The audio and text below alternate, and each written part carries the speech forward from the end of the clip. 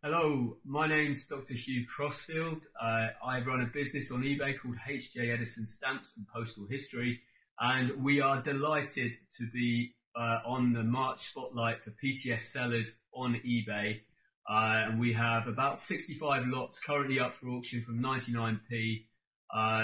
We love to sell worldwide classics, so material from the 1840s to about the 1880s.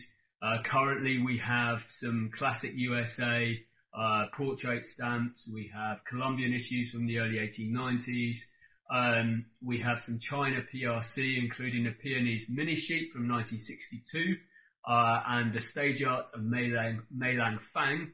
I used to be a academic. I have a PhD in cultural and historical geography, and I absolutely love stamps and postal history because they tell a lot of stories about geography and history, and they illustrate it in the most beautiful and interesting ways. There are four of us working at HJ Eddison: my colleague Tom Cleary, my wife Dr. Simone Hancox, and Carolina Jessica, who will both introduce themselves to you now.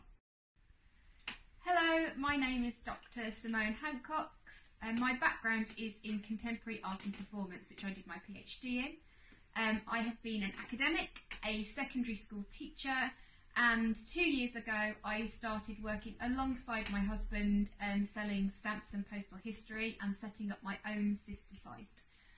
The thing that I love about stamps are the kind of social and cultural histories that they hold.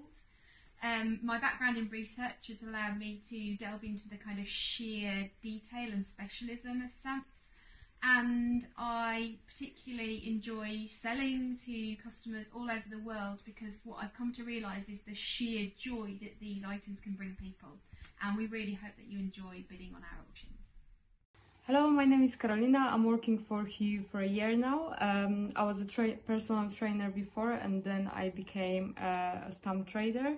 My main responsibilities including editing, scanning, and putting listing on eBay stamps and covers.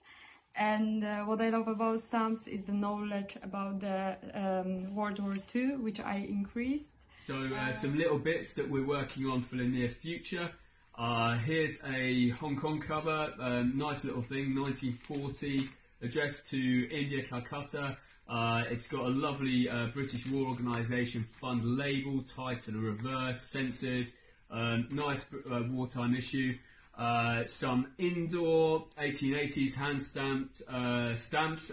So you got the first issue, postal issue, with the one line in the middle of the stamp, and then we've got some interesting revenues in multiples.